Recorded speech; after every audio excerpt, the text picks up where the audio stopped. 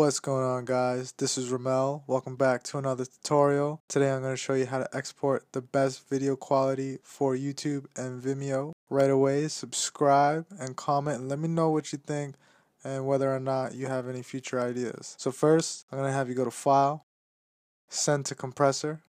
Then it's going to obviously send you to Compressor. Right away, I'm going to hit Add Outputs. Go to Apple 422 HQ.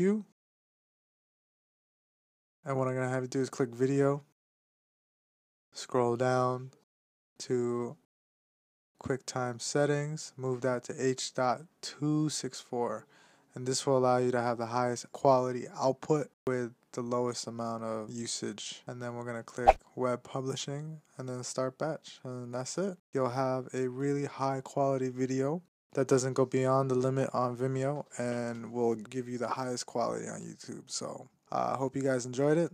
Thanks a lot for tuning in, and see you next Sunday. Take care.